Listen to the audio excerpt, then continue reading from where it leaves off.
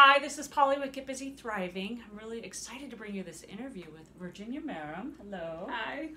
And Virginia has actually been my personal chef for years and more, friend and personal chef. And what she and I have decided that we wanted to get together and talk about because I received a text from a client that I'll share with you, and we had some conversation about this. We said, we need to get this on video. So a client sent me a message and said, I want to learn what it would be like to have a healthy, normal, peaceful, easy relationship with food. And don't we all, right?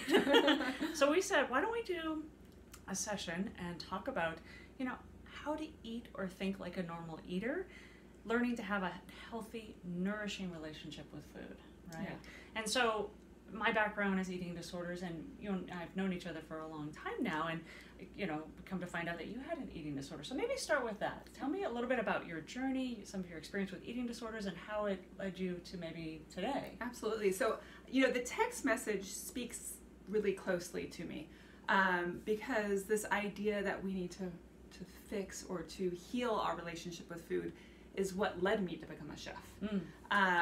It was interesting because you and I have known each other for a long time, and it wasn't even until recently that we even delved into the fact that I had years of eating disorders. Right.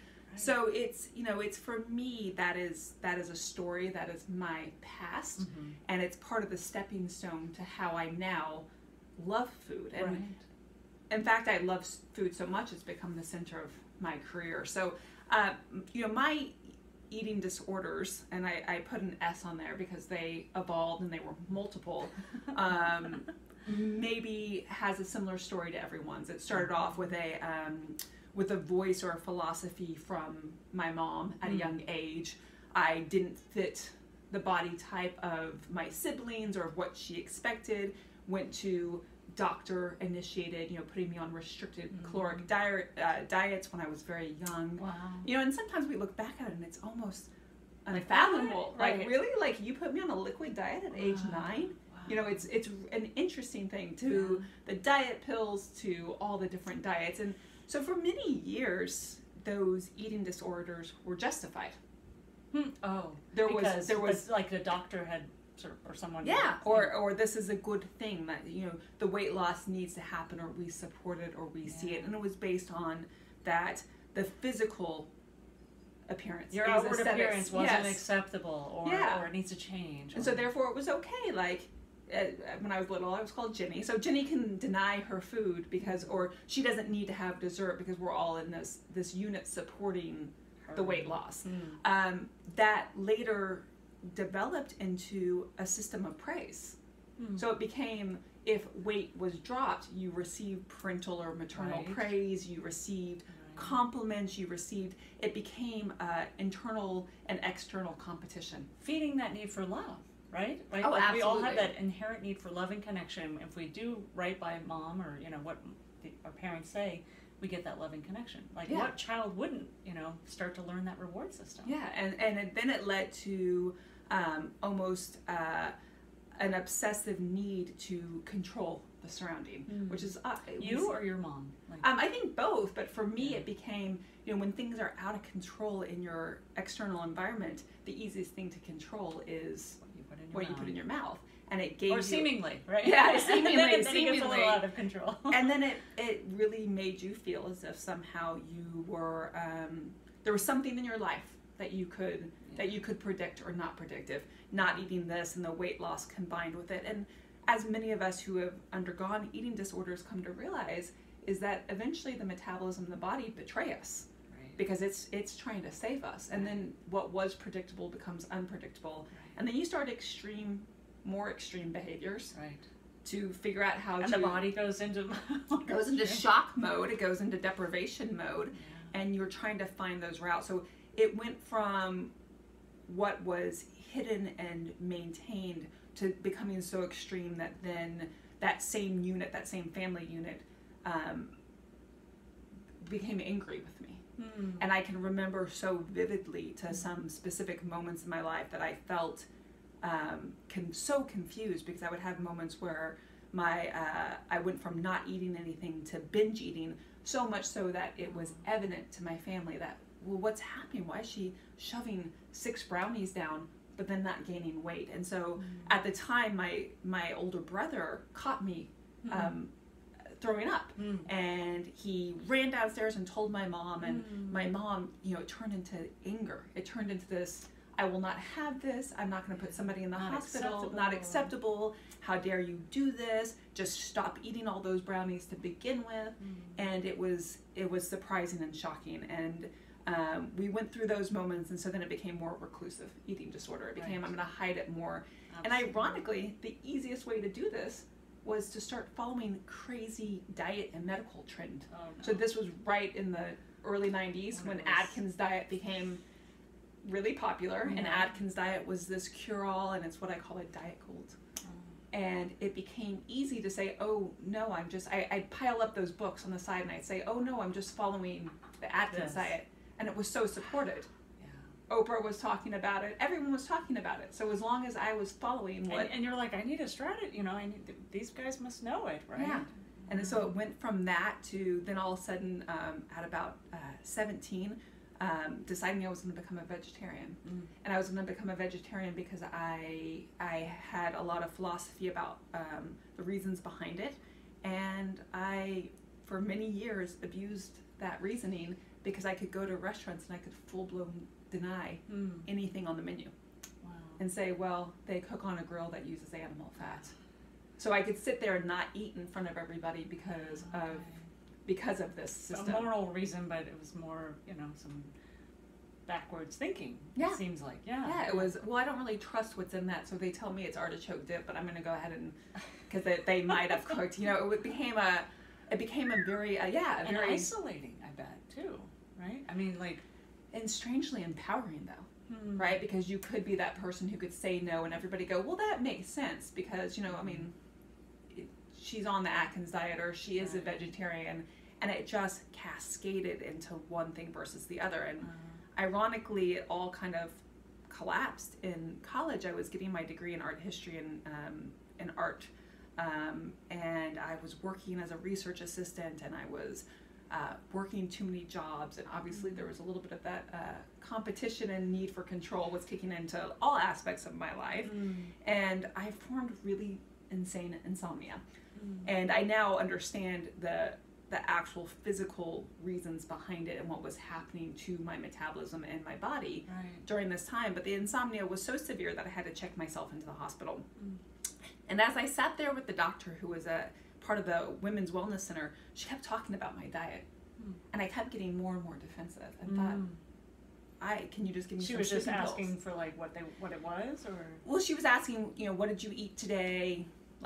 How much water have you had? Where's your food intake? And I just remember thinking, what is wrong with this woman? Give me the sleeping pills so I can go to sleep and move on. And you keep asking me about my diet. I don't want to talk to you about my food. That has nothing to do with it. Right? Yeah, it has nothing to do with anything. It's none of your business. And we sat there and she said, I'm actually not going to give you any sleeping pills. And I was the anger was so severe. And she said, but I am going to ask you a question. Why do you hate food so much? And I stood up and I said, I don't know what you're talking. I just remember it was this indignation, and I stormed out of there. Wow. Your beliefs were so strong. They were so strong. It was running the show. And And years later, I got really sick. I got lots of things happened, and later we knew that it was chemical tolerance, and a bunch of things combined to my system falling apart. I lost almost all of my hair. I had welts all over my body, and this was in my early 20s. My thyroid basically completely stopped. And I went into the emergency room one morning. I woke up and I had just clumps of hair all over my pillow. All the process still trying to be on these different diets, right? Yeah, I was on lots of different, I think I was doing raw veganism at that time in Los Angeles, and I woke up and I had full clumps. And I think you said soy, you were soy, the toxicity, or too much. Too much of, it was a lot of processed soy. They found out that I had a really bad allergy to soy, so here I was consuming lots of Boca burgers and doing all these soy-based health foods. And I checked into Cedars-Sinai, and out of the grace of the universe, there was actually a dermatologist on call. And he came in and said, do me a favor, here's my personal card, why don't you just come to my office and have a conversation with me? And I thought, this is so random. Why would I go to a dermatologist's office for like what's happening with me? So we sat in his office and he said, I don't want to examine you. I just want to talk to you about a few things. On this piece of paper, would you write down everything that you've eaten today? And I had such a flashback to the doctor from in college. I was like, are you kidding me? Like, that has nothing to do with this. I do yoga, I'm running, I eat a raw vegan diet. What's wrong with you people? Right. And he said, I'm gonna throw it out there and sort of make a suggestion. I think everything comes down to your completely messed up relationship with food. Oof.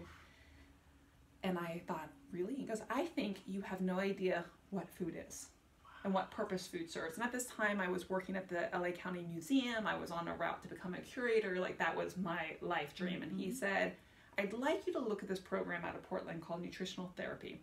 And nutritional therapy is looking at food and the function that food serves. And you study 100 different diets and all the diets that have been promoted in the world for supposed health, and which ones actually works and which ones don't. So he said, they have a list of books. You don't actually have to do the program, but I'd like you to look into it. And I'd like you to look into the fact that nothing that's on this list of foods you eat is actual food. Means one that you wrote wrote down. Said everything on here is a product. Everything is fake. Everything is processed. Everything is it's not live. It's not food. And I was like, what is this man talking about? And to know you today and to think like this is how you're thinking, I'm like, what are you saying? And what would happen was as I would start to learn, and I would read these books, some great ones, In Defense of Food by Michael Pollan, Omnivore's Dilemma, and as I would like go through these books and go, wait, I need to actually look at these Boca burgers, and I need to look at this veganese, and I need to look at this package and what's on the back. Is this even is this food? And it became a very bizarre challenge because I realized, wait, I can't even have teriyaki sauce. I can't even have mayonnaise. I can't. And I went back to him and I said, I hear you, but I'm still not sure how this is going to make my hair grow back. Right? Like, I was wearing wigs and I wore wraps. I said, I still don't understand. And he said, well, you're just going to have to learn how to make those foods yourself. And I thought, well, that's impossible. Like, how does somebody make mayonnaise? And he laughed and said, well, mayonnaise has been around for a long time. Someone made it to begin with. Bread's been around for a long time. It's not like it requires industry to make this bread. And as that process happened, it was this amazing unraveling of myself, because I would have to go in the kitchen and I'd have to make food, figure it out, and I had to touch it, and I had to transform it, and I had to appreciate it, and I had to come up with ways in which I had to physically bond with the thing that I had such a hate towards.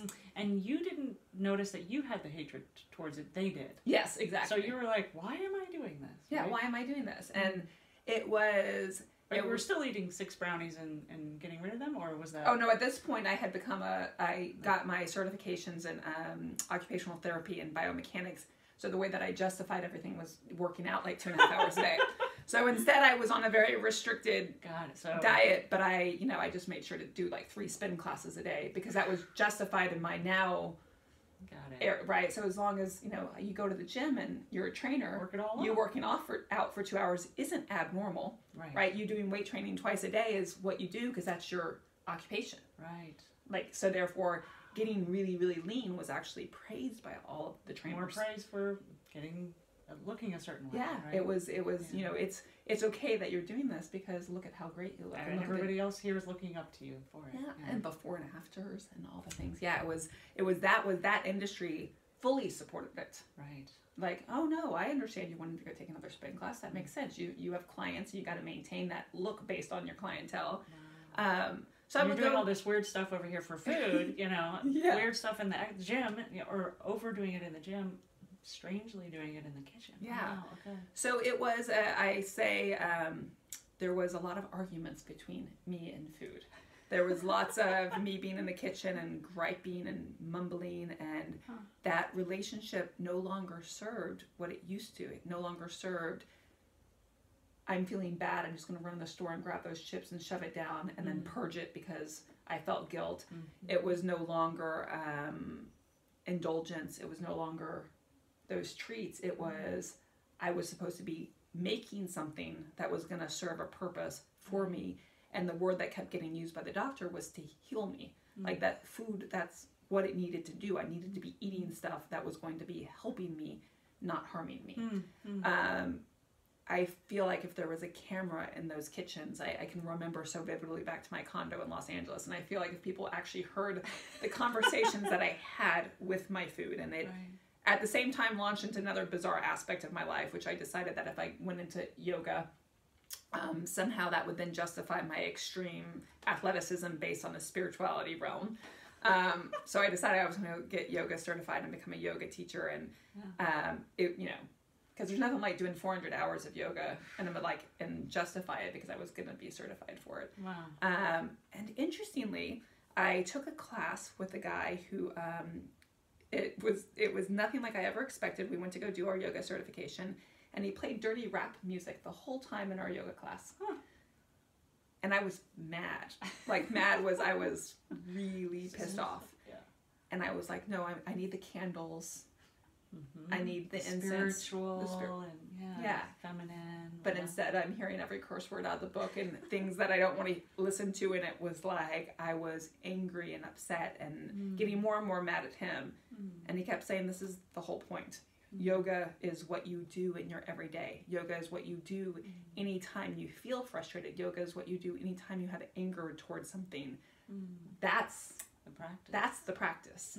And you're going to sit here and you're going to listen to this, and I'm going to turn it up louder until all of you can handle being in LA traffic and be fine. Be a yogi. Yeah, be a yogi. Yeah. It was a really tough 3.5 hours. Wow. And but what happened was that night I remember walking to my kitchen and going, oh, the food, the chopping, the effort, the dishwashing cleaning, the failures, the burning. Like that's where I was supposed to heal that relationship, was with the food itself. And through that, it developed my passion and my drive towards the beauty of eating and cooking. Because who I know you are today is not any of what you not just any said. of that. I mean, you've clearly healed it because you so speak now and not preach now, but you so share now about your abundant love for it and how it's healing and nourishing. And that's what we want to cover today. Mostly because anyone listening to this, if you had this same kind of desire that my clients did, is like, I want to have a healthy, normal, peaceful. I know you to have that right now. So let's talk a little about. I have a question here. So give us some examples of what you notice when you hear someone with disordered eating thoughts or behavior. So if you hear it in a client or you hear it out in public or just someone on the street, what signals to you, it sounds like you've healed all of that. Yeah. You have this beautiful relationship with food. You work around it all day long.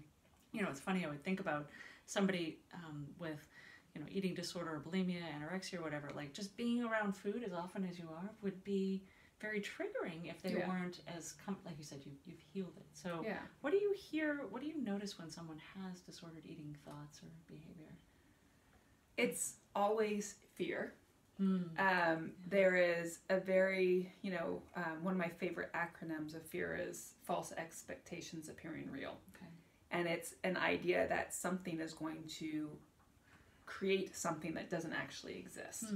So I see it in, I call it, in my current book that I'm writing, it's, all these different diet supported fears. So the fear of fat, the fear of carbohydrates. Right now we have a huge one with the keto diet. It's people being afraid that it might create an autoimmune disorder. I hear worry. And usually from a bystander, it's quite innocent. And people will say, well, no, but I get that, right? Because gluten can be really bad for you. But I hear this such a fear that they're afraid to touch or to eat or to even, the list that I receive. Now, are you absolutely positive? I'm not celiac, but are you absolutely positive there's no gluten in your kitchen? It becomes an obsession based on I want to say medical necessity for people, that I realize that they are, they're so afraid of what they're eating. It's that justification of somehow that I saw in myself that, when I was sitting at the restaurant in the menu, but I'm seeing it now as, I took this AllCat and it told me the 29 foods that I can't eat. So now I'm not going to eat anything because they might have rosemary in it. And it's an interesting, so the fear, I mean, I don't feel... So that sounds like lots of rules, you know, so like, oh, I don't eat, like the laundry list of things that they avoid or they don't eat, or, and it sounds like with you in the preparation, they're concerned that you might prepare something that they couldn't eat. And that it's what I've come to realize, that in some of our extreme cases of eating disorders, where it's so evident, right? Extreme weight loss or sickness or illness, that I began to realize that I was surrounded by so many people who had this broken relationship. That the broken relationship was above and beyond just those with supposed eating disorders that we had. I saw it amongst young kids refusing to eat food, and parents, you know, I always say the same thing, is you've got the person with the bagel and the latte and their cell phone driving the car and eating. Their relationship with food is so broken that they don't realize that food is supposed to be sat down and savored and enjoyed.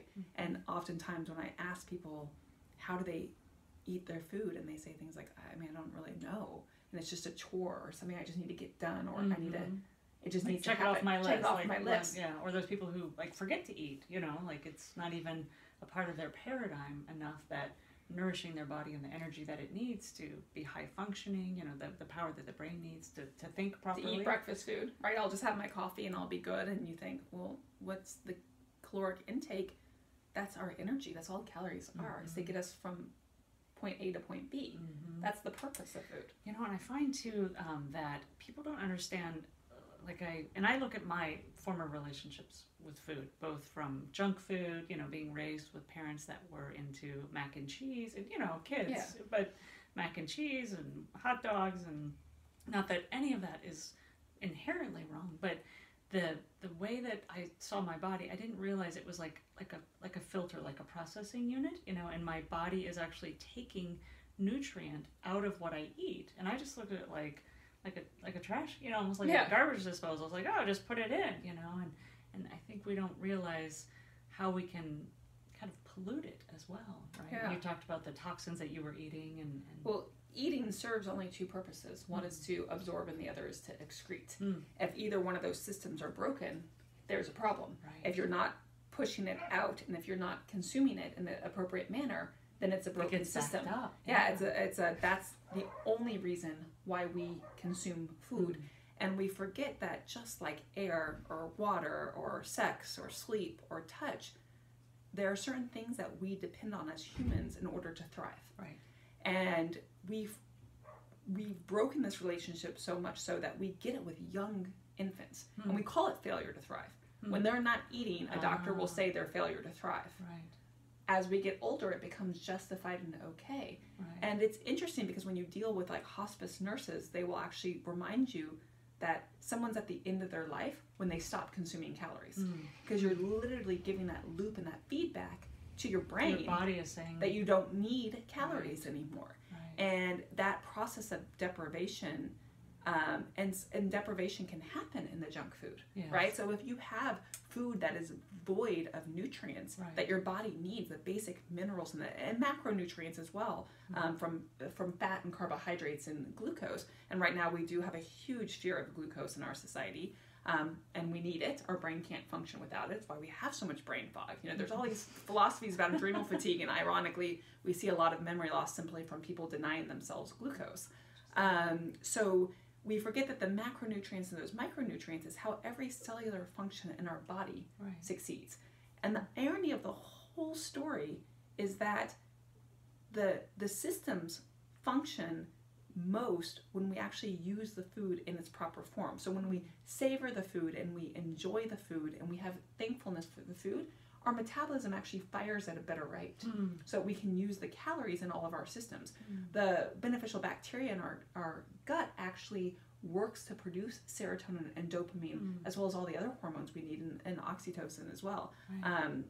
So it's that function happens from chewing. It's, you know, we laugh and say that's why you chew your food 20 times, right? But mastication actually helps that process. So when we're liquid diets, big one, right? That deprive it. So it's that system of knowing what food serves and the purpose of food that allows us to use it. And, you know, my husband is now going for his doctor of chiropractic and functional medicine, but was a personal trainer for years. And the most common question that he gets asked is, how do I lose weight? And he always says the same thing to thoroughly piss off. You know, when somebody has an eating disorder, when they ask that and he responds with this and they get mad, is he says, you know, weight is just a symptom. And that's all that is. Weight gain or weight loss is just a symptom of something. And they're like, well, no, I just need to know how to lose the weight. He's like, well, weight has nothing to do with anything. If you're gaining weight, it's because your body is no longer functioning.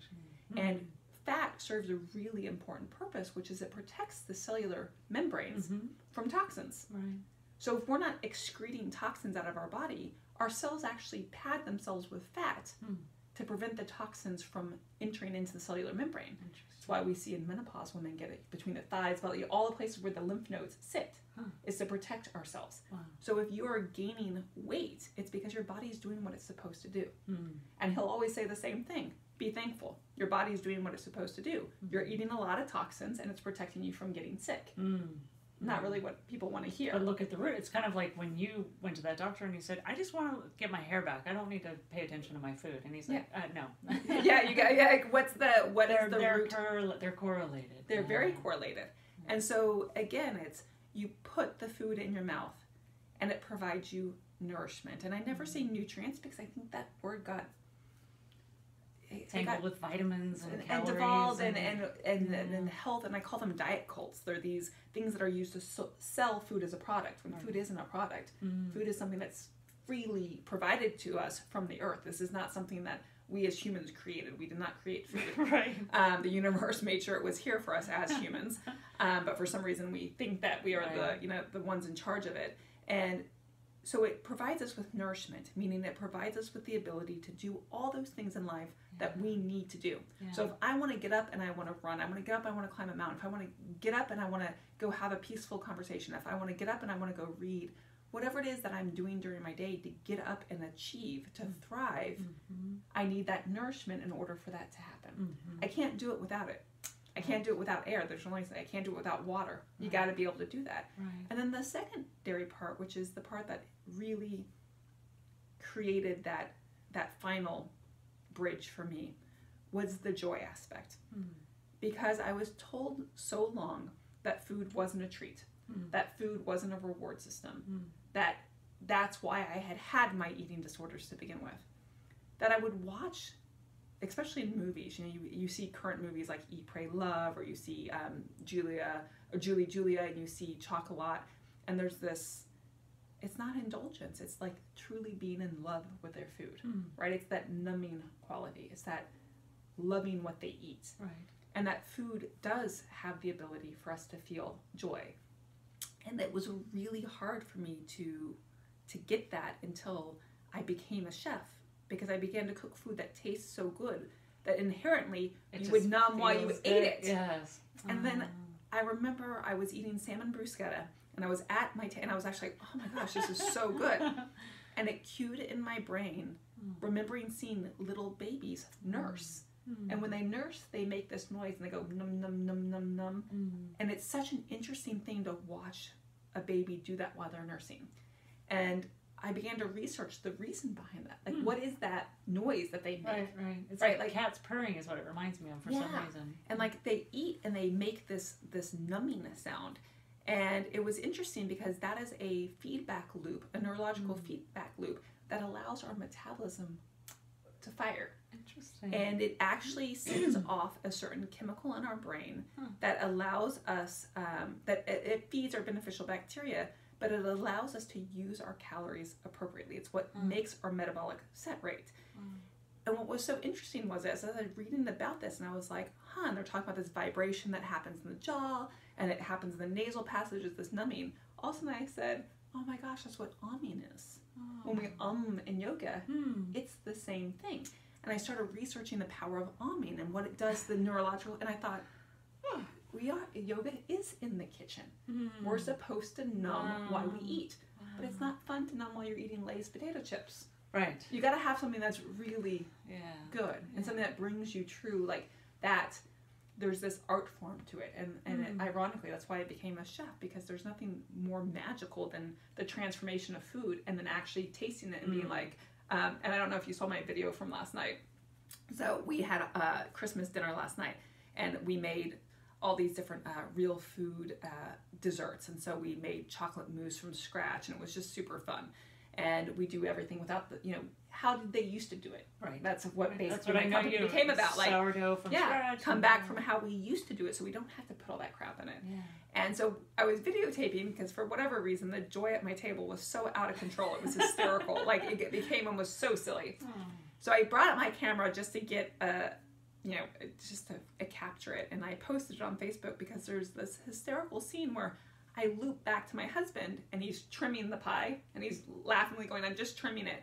And he starts to eat it out of there, and complete reflex, he drools. Oh. And I'm like, you just drooled on the pie! And he's like, I can't help it. And I thought that was true enjoyment, but there's no guilt there. There's no guilt because what you're eating is nourishing. You guys have the alignment of mind and body that you take it in and the body assimilates it and all of that. Yeah, and there's none of the chemicals or the fear in it. We're eating real food and real food that nourishes us. Because you said a little earlier, and I want to touch upon this about the restriction, so where does where did it come from, or why do we think that that's the answer? Because I can tell you, anyone watching this that's thought diet, been on a diet, tried diets, wants to lose weight, the thing that we think about is restriction. And is that something that's just handed down, or is that really how you should do it? Is there like an instinctual function of restriction? Humans are interesting because we do function on both famine and feast. Seasonally, we see it in the way that food is harvested, the way that food grows, food goes dormant. That we do have on seasons and we do have off seasons, and there's actually nothing wrong with it. In fact, we see a lot of benefits to intermittent fasting. So, ironically, it's not what some of us with eating disorders considers. Even that word can be triggering, right? Like it's really interesting. Like as a practice, it can be very triggering. But I tell people the most successful intermittent fasting is just not eating after the sun goes down, because we don't need it as humans. As humans, we go into our cave. Our energy. We're not using those. Like, why sit and eat crackers and cheese and drink wine and then sit in bed and watch a movie? Like, your body, it literally messes up your cortisol. Your body has no idea why you have that 800 calories. Like, what are you doing with this? It's just going to store it. Yeah. So it's so we do know that instinctually there are seasons. Okay. And what has happened is we are so inundated with excess, and we are so sold what we have to have, and we're so sold 3 meals a day and snacks in between, and this much and that much, and if you do it this way, you'll achieve this before and after. And I always call it the six-pack syndrome, right? If you just follow this completely, you'll look like this and you'll get this. That we've completely tuned out of our instincts. And I see it with young kids so often with parents and the forcing of behavior towards eating. Right. Eat your food, everything. Clear your plate, or you'll get dessert if you eat this. Right. Or if you don't want that, at least just take 2 bites of this. And we override it. And the science of picky eating is very complicated, because we have problem eaters and we have picky eaters, and we tune out of that instinct so much that I don't meet a lot of people who can say to themselves, "Am I hungry? Am I really hungry right now, and do I really need to eat this?" Most of the time, it's the feedback of, I shouldn't be eating that. I don't need to eat that. It's not time. Or that would be bad of me to eat that. And what happens is when we deprive ourselves, our cortisol shoots up, and it's fight. So it's the tiger chasing us. And when our cortisol shoots up, we have a choice. Our adrenaline can shoot up to meet it, and that means that then we can go run. And I tell people, when you're running, eventually the tiger's going to win. Tiger's a lot faster than you, can go a lot longer. Right. Or it can shoot up, and typically testosterone can come to meet it, and you can fight. And you can fight that, and you can succeed. Like fight against it, and your cortisol drops. So when we go through deprivation, our cortisol spikes, and typically, especially in women, we don't have that need to fight, right? Like we deprive ourselves and we are like, you know what? This is how I'm feeling. I'm going to do this. Instead, we're like, we get that feedback of adrenaline. We're like, okay, I feel good, right? I got adrenaline pumping, adrenaline's taking over, and we go and we go and we go, and eventually it completely depletes itself. Is that like busyness? Is that what you mean? Pretty much so, yeah. Like doing. Yeah. And that's actually what we refer to a lot as adrenal fatigue, is that constant need.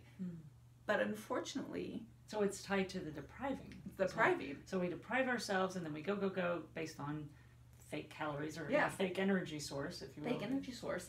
Yeah. And eventually it becomes a feedback that it's like self-punishment, that there's a sense of energy expansion based in deprivation. And it's not a simple thing to heal until you can put that food in your mouth and say, what am I doing with this today? Right. Am I choosing to live? Am I choosing to thrive? Right. What great thing am I going to achieve with these calories? You know, it's interesting you say that, and when I think about something we talked about off camera was, you know, we feed ourselves after something, like, oh, I'll go treat myself because I ran or I hiked or I did something, you finished a paper, you know, whatever, right? And instead, the way food is to be used is feed the body so that you can do that thing instead of reward yourself afterward for having done that. Yeah, like I'll take this spin class so that I can eat tonight. Right. It's a backwards, that's not how food gets used. You eat so that you can take the spin class. Right. Because your body doesn't use the calories in the past. Yeah. You know, it's not ever. I know. Never. Yeah. It's not like a bank account or, you know, or credit card or something. It's like, let me take a withdrawal now and then I'll fill it up later. Which is why we've always known breakfast is the most important meal of the day. You know, starts off the day. It's what gets your energy going. And it's interesting because, you know, I didn't even know this was a thing until I moved 7 years ago here, is drunkorexia. And I feel like we maybe have talked about it, but I was so surprised to find out I had some people who worked at the local university explaining to me that it was a new diagnosis. Because what would happen is you have primarily amongst young college girls, save up calories during the day by not eating in order to be able to drink more. Got it.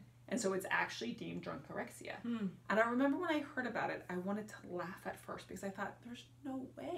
How could you think there's no way that like you're not eating food so that you can have 800 calories at the end of the night. Right. Because my relationship had healed so much that to me I thought, well, what are you doing with those 800 calories? Besides getting really drunk and like passing because you haven't had any food all day. Right. But realizing that we have literally drilled that into our brain, that if we punish ourselves and deprive ourselves at the beginning and can feed ourselves on nothing, if we can go just on adrenaline, then we can reward ourselves with whatever it is, the chocolate cake, I don't know what it is, the wine and the beer. It's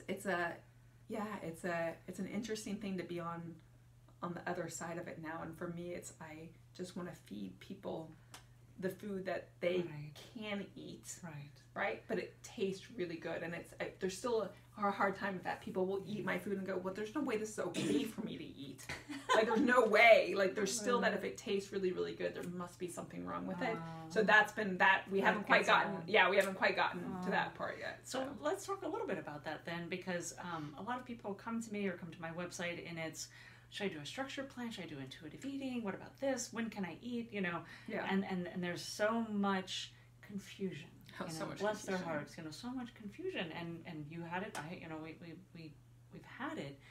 What would you say is, what does it sound like for a normal eater? And maybe there's a couple of distinctions. You know, maybe on a more athletic person or somebody more sedentary or a senior person versus. But how would you define like normal eating behavior? What should they? How would you go about explaining that? I would say that whatever you're choosing to eat, before you put it into your mouth, is asking the question, does this bring me nourishment and joy? Food isn't supposed to bring you guilt. It's not supposed to bring you deprivation.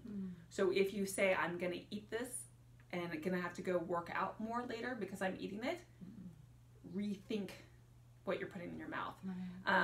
I know that this is not necessarily the best thing for me to be eating, but I'm just starving right now.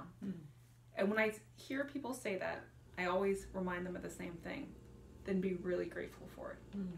Look at it and say, I'm so grateful that I have this food, that I have something that I can eat to be able to sate me, Yeah.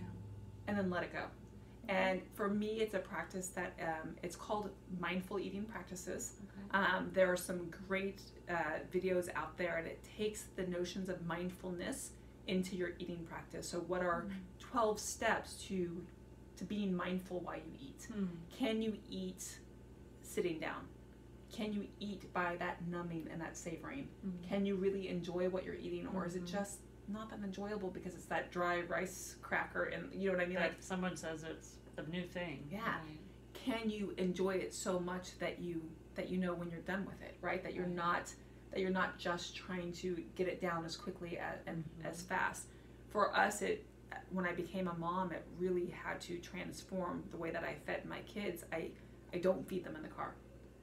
If we're on long road trips, we pull over and we do a picnic on the side of the road. Okay. If I pick them up from school and know that they have school activities, I don't shove food in their mouth in the car. We throw a blanket out in front of the school and we eat before we move on to the next thing. It's learning that food was about community. Food was about us coming together as a village and a tribe and enjoying it. Right. It's less saying that you need this many calories and you need this much function, and saying, can you sit with your food and be mindful of its purpose? Right. And it's not a necessarily easy task, but we do a lot of training in how to make sauces, how to dip and how to wrap. There's certain things that we instinctually do as humans that we love. We love to dip and we love to wrap and we love to roll things. Yeah. And how do you engage with that food again? Nice. So that you're, as you were talking, something that came to me is, in the work that I do, there's a lot of people put themselves last, right? So it's reprioritizing yourself. It's putting, like self-love. It's let me put my mask on myself first before I try and help other people. Let me take care of myself. And I think if there was a second to this, it would be prioritizing food because you've prioritized yourself. You have to, and there's no, we have a really, oxytocin is our love and bonding hormone, and it forms in a couple different ways in humans, but one of those is actually through mastication and the process of digestion. And I've seen people with such broken relationships with food that I have to remind them that they need to go in the bathtub with lights and candles and music and eat in the bathtub. They've got to re-loop that system of young kids actually like massaging the back of their heads while they eat to get that sense of savoring. Let them use their fingers and feed, or you feed them, right? Like you feed somebody. That way that you can re-loop. We don't feel as if somehow we're worth what's been given to us from the universe. We somehow feel that like that worthiness isn't there. And the idea of sitting at a table by ourselves and enjoying a meal for ourselves or in our own house. You saw the movie Eat, Pray, Love? So the scene where she's sitting in her negligee eating right. Yeah. Right. We don't give ourselves the belief system that we really are allowed, without taking pictures of it, without posting it to the world, without telling people what we ate, without anything, just savoring that food and loving that food. And it's a really important process that we forget. I see it in everything from table settings to table decor, just really honoring. It just reminded me, I remember having the concept at one point where they said, food is sunlight. And I was like, wow, food is sunlight. And it's true. It's a form of that, if you will. It's like the sun's energy creates the food that we eat. Yeah. And I think about what you just said, and it's like, food is part of us. Like literally, it becomes a part. It forms us. You've got your cells and stuff like that. But if you take food out of the equation, we go away, right? Energetically, food vibrates at different levels based on what you're eating, and our ability then to use that energy. It's an amazing relationship. It literally is. You relate with the food to be used, and we now know that it's even more intense than that because our body is 89% composed of beneficial bacteria, and those are living organisms within us that need and require certain nutrients in order to function. And so our hormones are like, it's pretty impressive. I always hear people talk about wind and air and fire, and I laughingly believe that beneficial bacteria is actually the true sixth element. And that we forget that we have these living organisms within us, and that we're not just supporting us. It's symbiotic. It's it's a relationship, and when we don't treat it correctly, we get sick and we get ill. And when we look at the fact that gut microbiome and all the importance of what's in our gut and our enzymes, it's what allows us to fully express health and wellness. And that's why people get ill, and that's why they get sick, and that's why their hair falls out, or they get yeast infections, or it's because they're out of balance. Right. And that we have the ability to rebalance that based on what we're choosing to eat. And it requires you to believe that your body and your function and you as a human here have so much that you could express, and you have so much power. And that, for a lot of people, when that's been stripped from them, it's very difficult to say, I'm eating this because I'm going to do something amazing today with it. And the restricting is like restricting that you're worthy, restricting that, you're taking, and gosh, we could do a whole video, and I think coming out of this, a whole nother series about the gut. And I mean, I've only tapped into that in the past year or two, and how much there is we can talk about just that, right? Let me see, I had prepared some questions and I haven't even been looking at them, so let's see if there's, what do normal eaters' thoughts sound like? How do they... Yum. I mean, it's fun. I see my kids, and my kids are very normal, and they're like, oh, it's so good, it's so good, and I hear them go, okay, and I'm done. There is no doubt, there's no argument, there's no, it's... I shouldn't have any more. I shouldn't have any more, or ooh, that might make me get fat. It's just... oh my gosh, that's so yummy and that's delicious and I love that, and I think I'm good. Like, I'm good, and it's normal relationships in a household with food is not saying, are you sure you ate everything? Like, didn't look like you ate a lot, or whoa, you're eating a whole lot.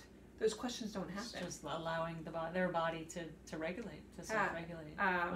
And it's the normal relationships with food, the normal eaters. I always look at my kids and my husband, reference to it is oh man, I totally feel like I want to go for a run now.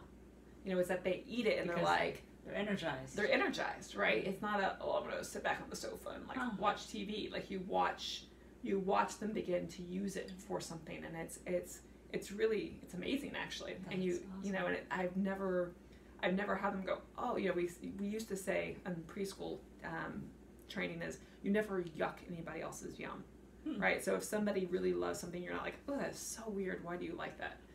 And it's so interesting because I've never seen my children do that. Instead, they're like, wow, that's kind of cool, that's interesting, what does that taste like? There's curiosity. Like, normal eaters are very curious about what they're consuming and what they're doing with it. So wow, awesome. Let me ask you, so if you had someone come to you and they're maybe not the severe case, but there's clearly some disordered thoughts, maybe they're anti-carbohydrates, or they're raw only, or maybe they've got some not even strange rules, but society would say, well, that's normal, carbohydrates are bad, or don't eat butter, or whatever, so, or the hell with sugar. So how would you what would you give them as advice for them to kind of start their own journey to healing their beliefs, their thoughts, their relationship? And that's where I delve so much right now. It's amazing how much I deal with that on a daily basis, and it definitely makes me have to reloop my, all right, let's deal with this fear right here and what this fear is. And it's interesting because it's the constant reminding them that food serves a purpose to guide you and to heal you, not to create harm. And if something like bread has been around since 10,000 BC, and all of a sudden we are so anti-bread and we feel that bread is so bad for us, let's look at the stories behind it. And it does require a neutral voice to say, where bread devolved over the last 75 years is very different from where it evolved over the last 8,000 years. Maybe we can go back to it this way and understand why we could have gone this long without having a problem, and what happened here. And sometimes it literally requires us to dismantle the myths and to say, this is why we started hating fat. This is why, and we see it in this 75 to 150 year realm. We really see it strong, and it happens to be the invention of food science as well. And going, you know what? Like, ironically, our healthiest time in our nation was actually during the Victorian era. Like, it's coming through, and there's, it's even if it's the paleo diet, and demystifying these great ideas and saying, let's really talk about what this looks like and what this means. So a lot of times it's me asking questions back. It's not saying does that feel right? Does it feel good? Well, I don't know if it feels good. It just feels like what I'm supposed to do. Do you enjoy it? Well, no. I mean, who enjoys drinking that every single day? So it's asking So it's asking those questions like, how's that working for you? And we say in our household, keep on doing what you've always done if you want to keep on getting what you've always got. So if it's working for you, good. Yeah. But if every 2 weeks you're cycling through some new program, right, then it's not working for you. Right. Or if I find that normal eating behavior and patterns in people, they don't obsess about food all the time. Oh my gosh, I get least concerned. Right. Like food is not a huge preoccupation. It's not something they plan for. But they're not reading diet books and right. So I would say if you maybe find yourself with a lot of preoccupation with food, first, are you getting enough calories, good helpful calorie? Are you in the restrictive mindset? And then maybe some of it is, what is the meaning you're giving to your food? Yeah. Right? Like, what are you making that food mean? What does butter mean? What does a carbohydrate mean? What does a piece of bread mean? Yeah. Right? What does air mean? And we forget that it's the same function. Like, why do we need to breathe? And what are we doing with that breath? And make every exhale worth something, and we don't really think about it, unless you get so bad that you become a breath holder, which does happen too. I love the idea. I'm just really present for my own self of looking at, like, I like how you said, like, kind of that mindful pausing when you're eating. And I'm kind of having a new relationship as I'm thinking about this from our conversation of, like, do I want this to be a part of me? Like, is this going to help me thrive? Like, am I going to, if I consume this, will I feel better after or feel worse after, right? And if I feel better about myself, I feel better energetically. Now, granted, as a vegetarian myself, sometimes I find, I need something, right? Yeah. Because I'm on the go and, you've run and there's not as many choices. So I like how you said, just be thankful for that thing. But when I can choose and, put things in my fridge or eat foods that you prepare for us and just, this makes me feel better, does this make me feel better? And just gratitude, we saying grace is something that's happened in cultures and all over the world for thousands and thousands of years. Well, that aligns the vibration of the human, I think, too. I mean, you align your own vibration with what you're about to receive. So it's, instead of coming to it from a busy standpoint or driving in your car, like you're saying, or standing over the sink or whatever, it's like, let me just create a vibration of thankfulness in my own body, right? And allow you, I think, to assimilate it and receive it better as well. Yeah. Okay, so let's just maybe take a couple more here and we'll wrap up. So, how about self-image? How does, we talked a lot about like the relationship with food, but how do people who maybe have a lower self-image, or they get maybe some body dysmorphia, or, you talked about in your days of training and stuff like that.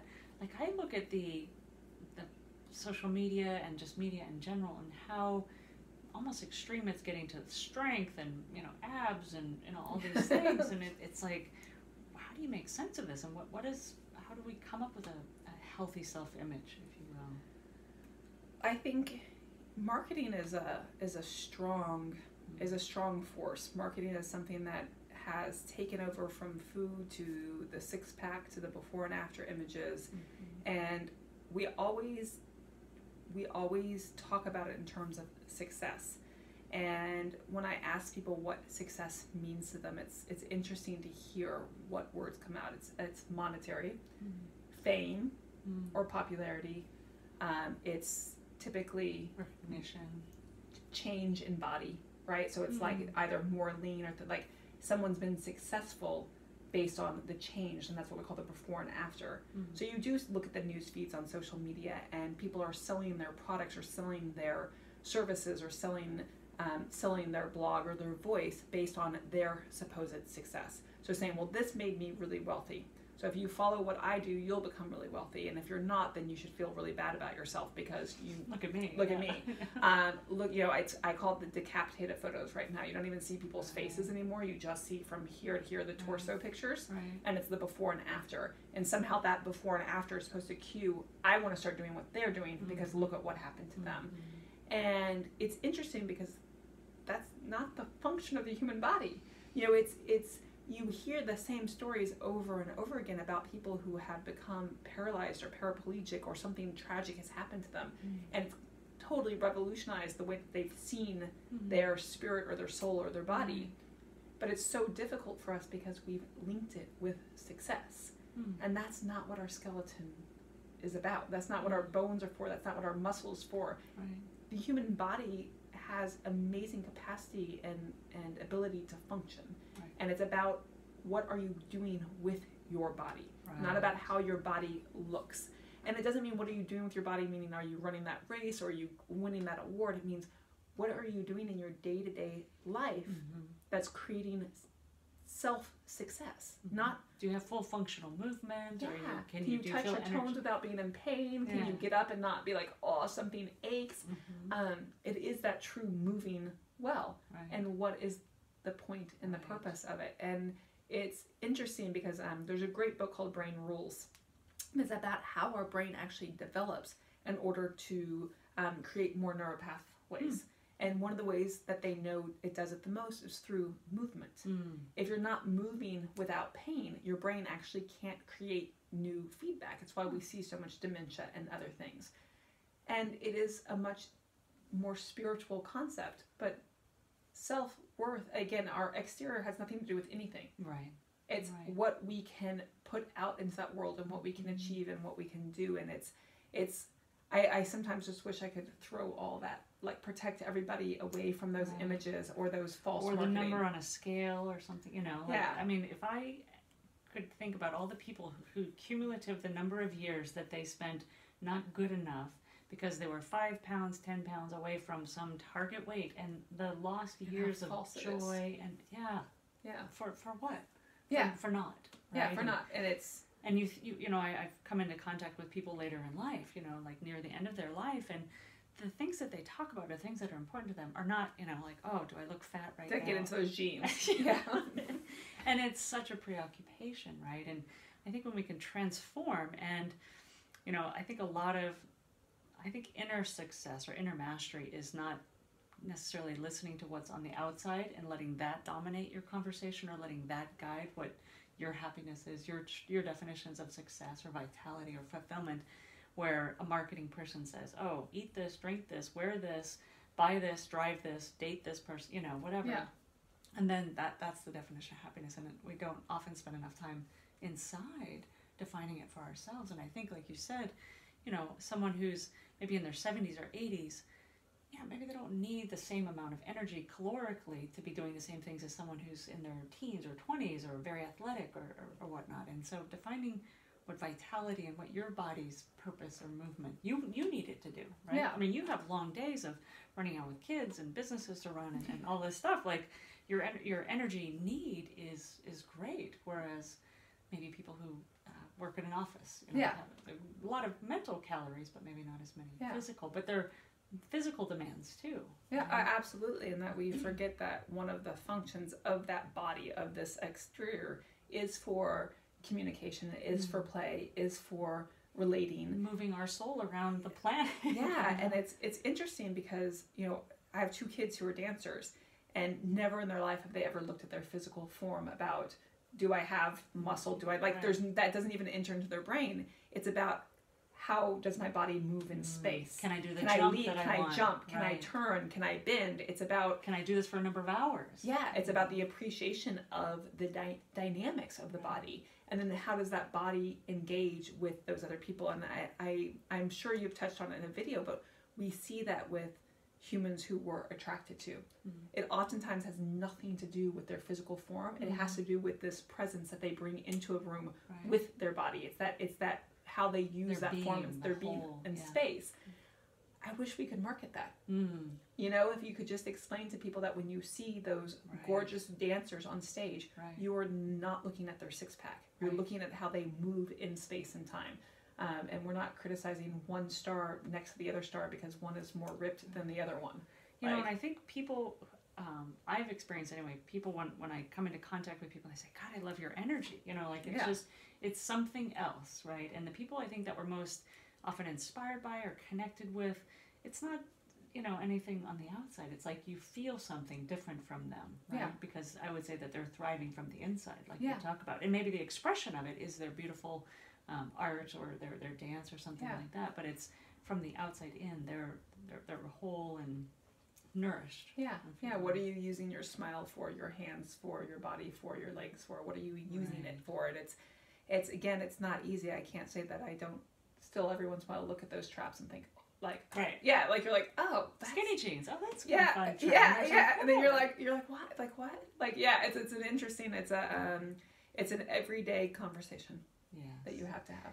And I'm so glad you touched on that. And let's maybe wrap this up, because I think while we've had a lot of conversation, it's all about story, right? And I do a lot of videos helping people understand the story that they're telling themselves, that they speak out into the world, the story that they're, let's say, ingesting from marketing, that they're hearing from other people, that they're believing from parents, loved ones, maybe inherited conversations from their past.